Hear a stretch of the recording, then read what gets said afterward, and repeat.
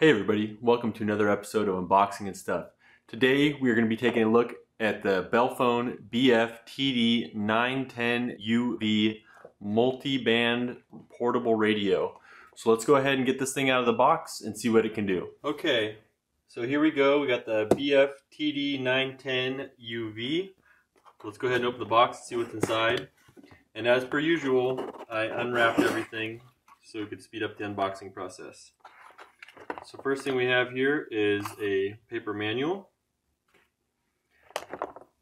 Here we have an earpiece with a speaker microphone here. We have a programming cable. We have our antenna. We have a 2500 milliamp hour battery with a USB charging port on the bottom. It is a micro USB.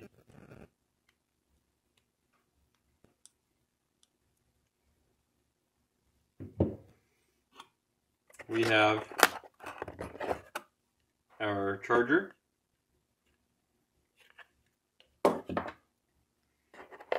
A lanyard.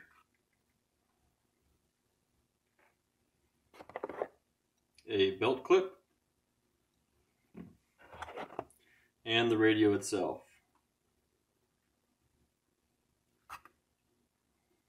So let me go ahead and get this reorganized, and we'll get the battery on, put on the belt clip, and talk about everything going on here.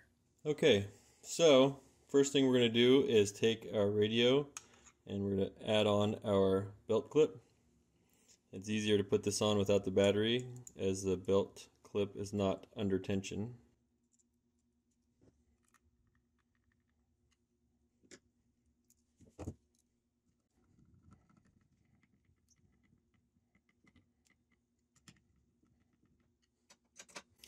Okay, now we're going to take our battery, and it's just going to go in and click down.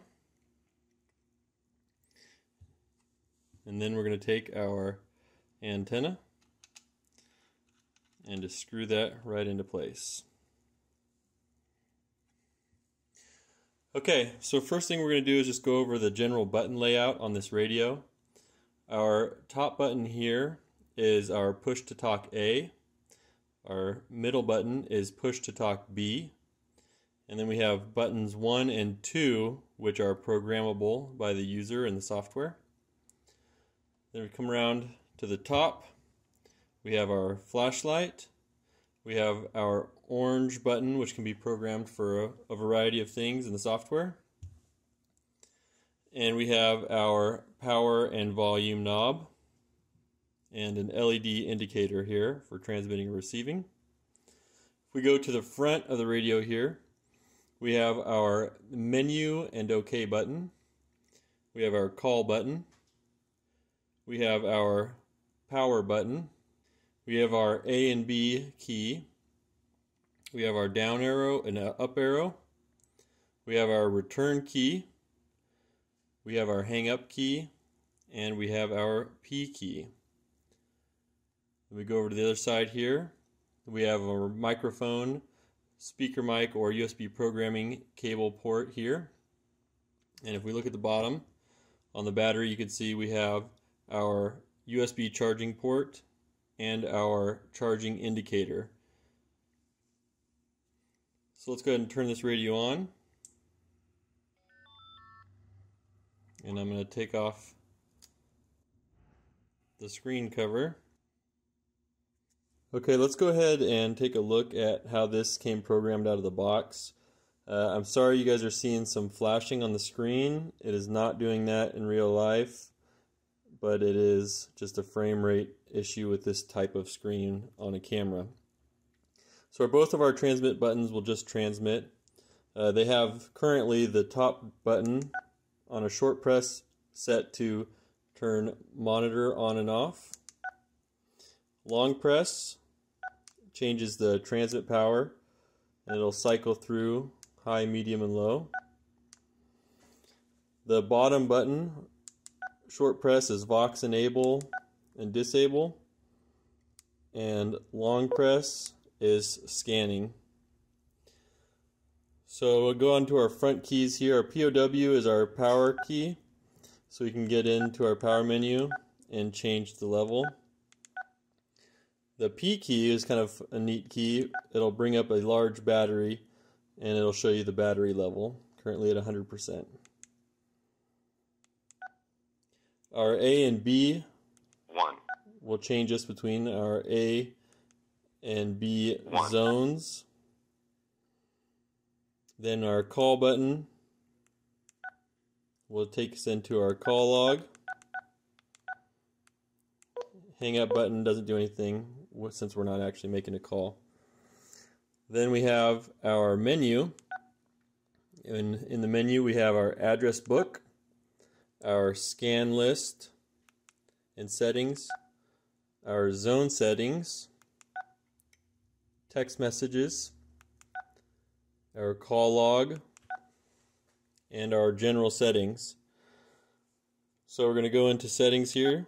So you have your radio settings, display contrast, tones, transmit power, boot display, keypad lock, language, LED indicator, talk around, Vox, SOS rescue, covert mode, which allows the radio to do like vibrations and stuff instead of tones and lights.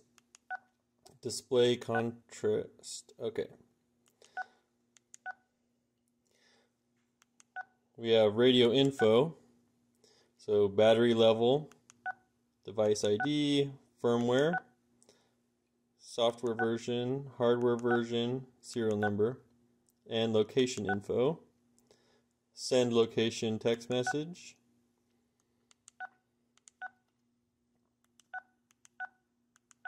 And that's all that's in the settings menu. So call log, we can see missed calls, answered calls, out calls, SMS, inbox, presets, outbox, zones. You can change zones here. We only have one zone currently. And scan, enable, view and edit list. And I'm sure enable goes to disable if you actually had the ability to turn it on. And then address book, contacts, groups. And then let's see, they have their top button set to something that's invalid. So we'll see what that is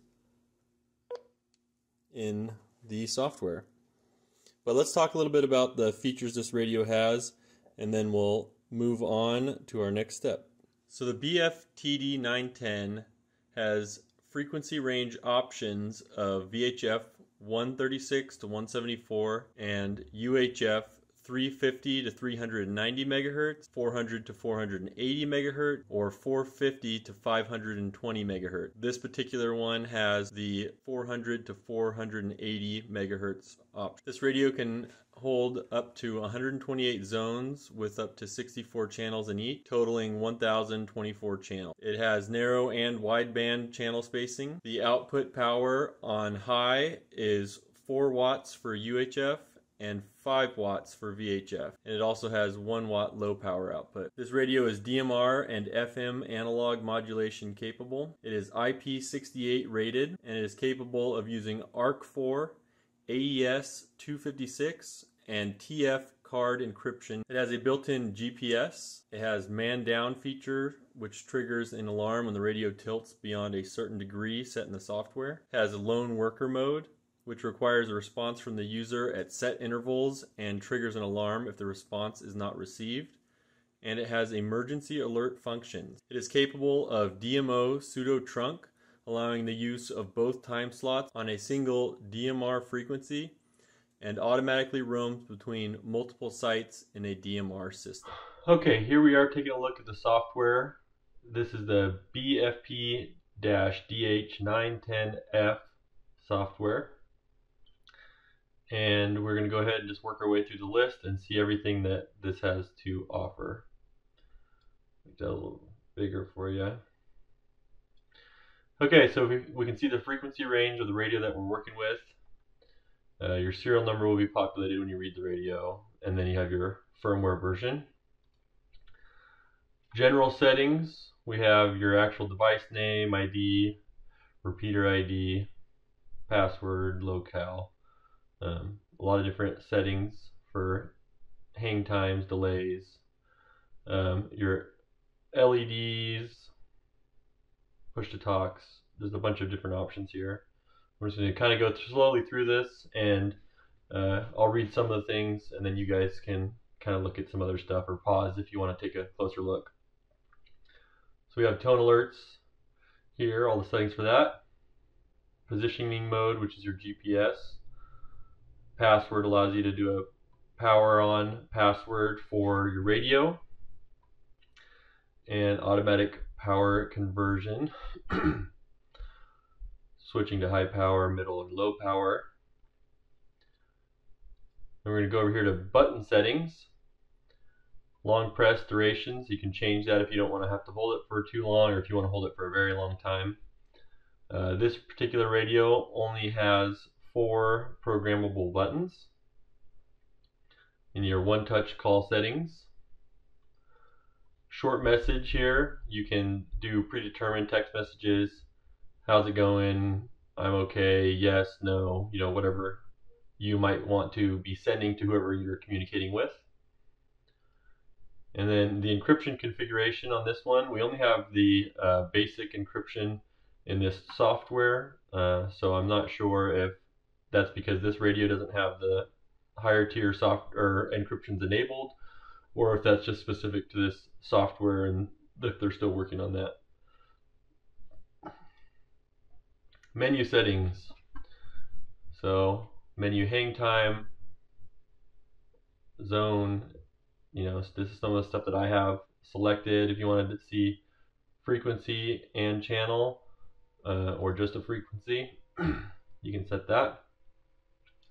You have your address list, a whole bunch of stuff you can do remotely, device disable, enabling, erasing, etc. Scanning, pretty simple. Roam, if you're going to roam between sites. Short message. Call log, if you want to be able to see all that information. This is stuff that you can actually see when you're using the radio. Config, it shows you the menus you have access to, and then all the utilities within config. Power, LED, squelch, Vox level, GPS, etc. Then we have our signaling that you can do. Leave it here for a second for you guys to look at. Then I have our alert settings, our work alone mode, where you have to respond. Red alert, emergency mode.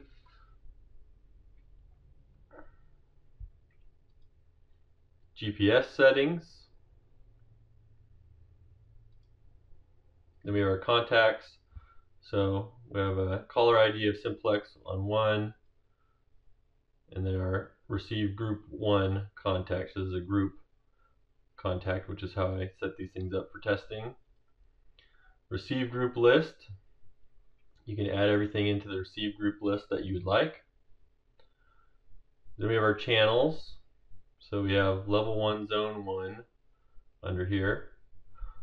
This is kind of interesting. I'm not sure why they have it go multiple drops before you actually get to channels. But this is how they have it set up currently. So then you can see within level 2 zone 1, you can actually see the 2 zones that I have, which is an analog and digital.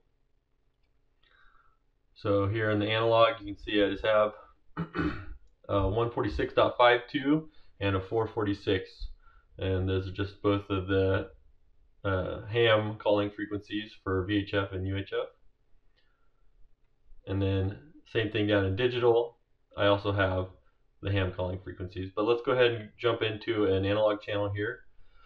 So you can see these are all the settings that you can mess with in here. Selecting the channel type, your bandwidth, if you're going to do a scan list, squelch level, and if you want it to just be a receive only channel.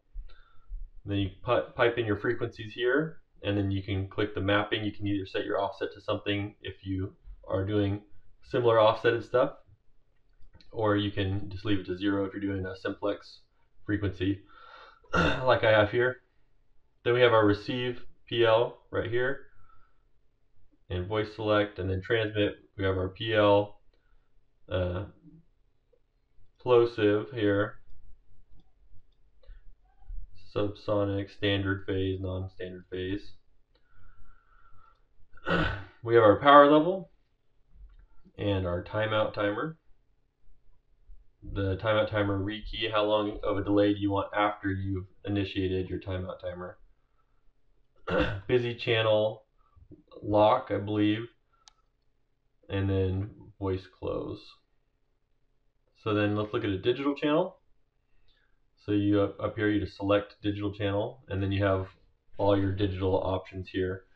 Scan list, your color code, if it's going to be receive only, bypass, direct mode, slots. You can do 1, 2, or the pseudo trunk, voice priority. Your encryption is here, frequency, and then your receive group, whether you want the emergencies and alarms enabled. Then over on the transmit side, simplex, emergency, system, power level, timeout timer, admit criteria, and if you want a private call, acknowledge. Then we go down to our scan list. Here you can add any channels and all channels that you would like to scan.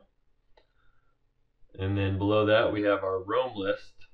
And if you're roaming between sites, you can put the channels and sites that you're going to roam for, and if you want to actively search those sites. And then rescue configuration, enabling that whistles, flashlight, intermittent flashing, and then sending out distress messages over random periods of time. So it's kind of neat. But that's about it for this software in this version. I initially had some issues with an older version of the software, and Belfone sent me a newer software which seemed to clear up the issues that I was having. So I think they're still, progressing and working through these softwares and making them more functional as time goes on. So now that we've seen the software, let's go ahead and get out into the shop and do some testing on the radio. We're going to test the power out, throw it on the Tiny SA Ultra, and see what it looks like, see if it's on frequency, and maybe do some receive testing as well. So let's go ahead and get out there. Okay, so I have my Tiny SA Ultra set up here. I have a spread of 400 to 480 megahertz. And we have our analog 446 channel pulled up here. So let's go ahead and key it up. And we're seeing 446.08 megahertz. And you can see there was no birdies or any other signals popping up on the screen, so it's not a dirty transmitter, which is what we wanted to see. Now real quick, we're going to go ahead and change over to our 146.52 frequency. And I'm going to change here.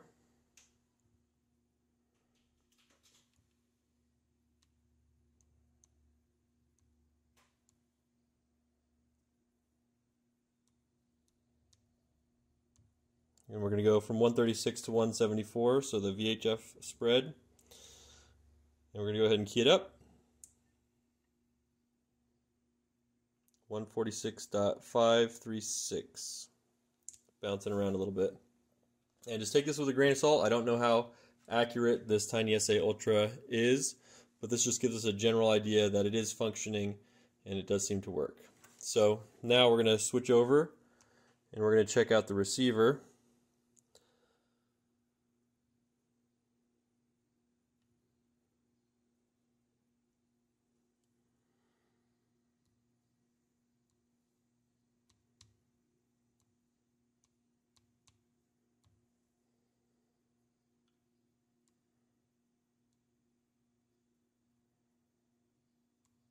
Okay, so we're going to put in a 1K tone at 3 kilohertz. And we need to add in our negative gain, which is a 40 dB attenuator. Okay, and so let's go ahead and fire this up. So you got a nice clean signal there. So we'll start dropping it down.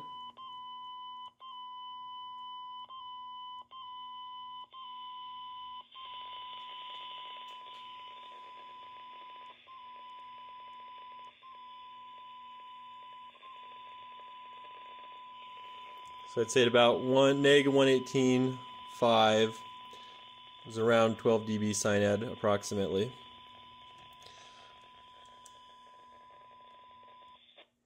Okay, so let's go ahead and change this over to our 446.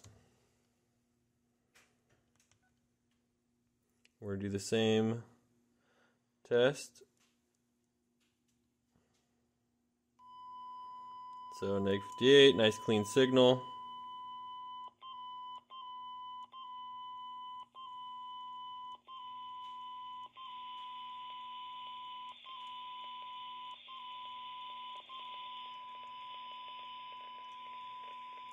So I'd say around negative 121.5, we're approximately at our 12 dB sinad. So the UHF receiver working slightly better than our VHF receiver. Now I'm going to go ahead and swap it over, and we're going to check the power out on VHF and UHF.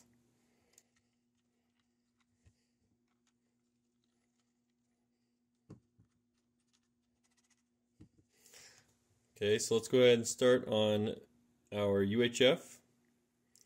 And we are on low power, so let's go ahead and key it up. And you can see there's about a 1/4 watt. Let's go click our power button, go medium, and we'll key it up again. Approximately 0.7 watts. And then we'll go high.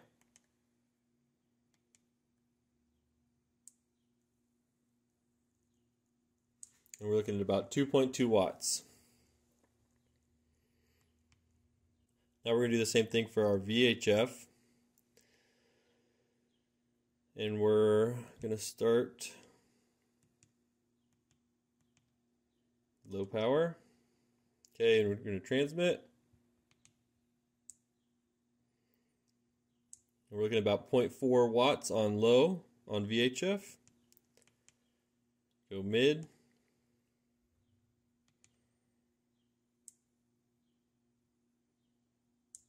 Approximately 1.38 watts. And high.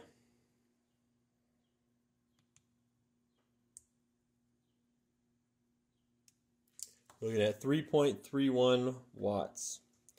And I'll say it again, take all this with a grain of salt. You know, this is not a very expensive watt meter. This is not a very expensive spectrum analyzer. So this is just mostly for reference to give you an idea of what the radio is putting out, if it's on frequency, are there any spurs, and what kind of receiver does it have? Is it pretty decent? So now that we've concluded this portion of the testing, I'm going to set this radio up here on the bench, and I'm going to go out and talk to this radio with another radio, and we'll record the footage in here, and then I'll swap another radio in and then use this radio to transmit into it so you can hear the audio quality both ways.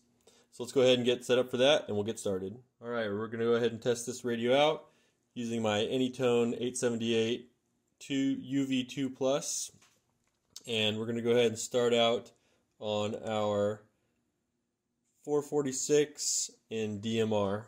Testing 1, 2, 3, 4, 5.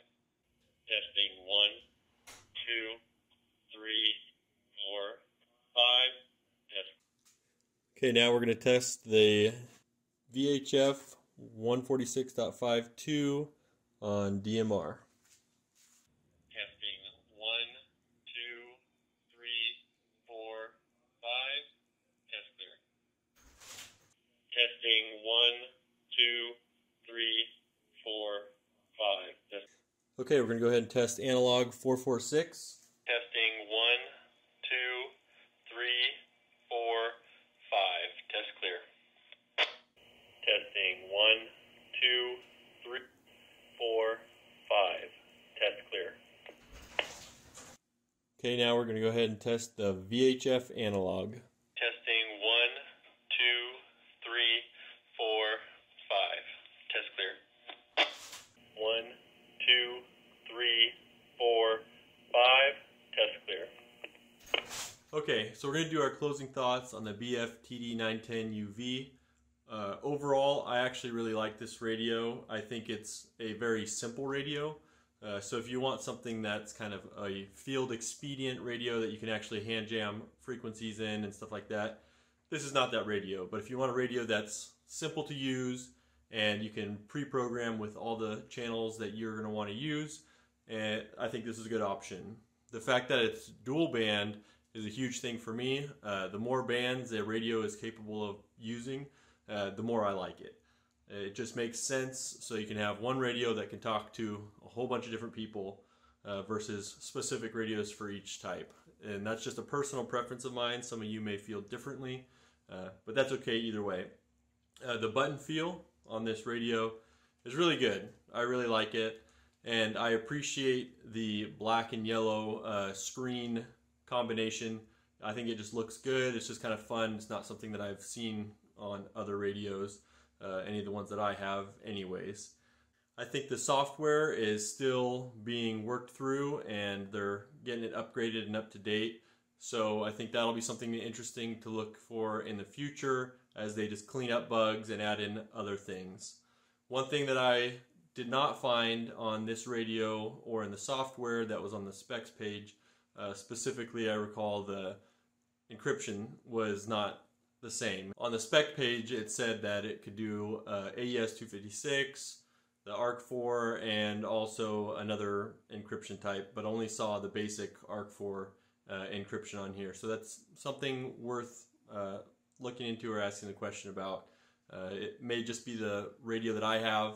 It just wasn't included in the features, or perhaps it's still being developed. I'm not really sure, but you know, I think it's real good to make sure we're accurate along the entire way. But overall, I like this radio and I fully intend to set it up and have it as a ham radio that I use when I'm out and about if I want something that's just simple, small, and capable of talking on anything that I'm interested in. So I also didn't have access to my ham buddy who normally helps me do the testing for this particular video, so I had to do that testing myself. It was a lot more laborious, and I hope that it at least just showed you the general functionality.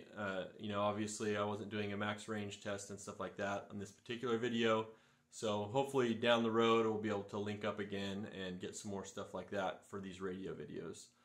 But I think that about covers it on this radio. If you guys have any questions, go ahead and throw them in the comments down below, and I'll get back to you as soon as I can and as accurately as I can. You can also reach out to Belfone directly if you want to ask them specific questions. They obviously have the answers. So I think at this point I'm going to close out the video. Thank you guys for sticking around this long to watch the video.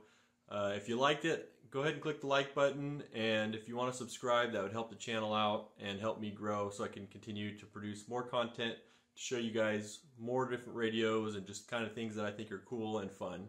So thank you for watching, and we'll catch you on the next one.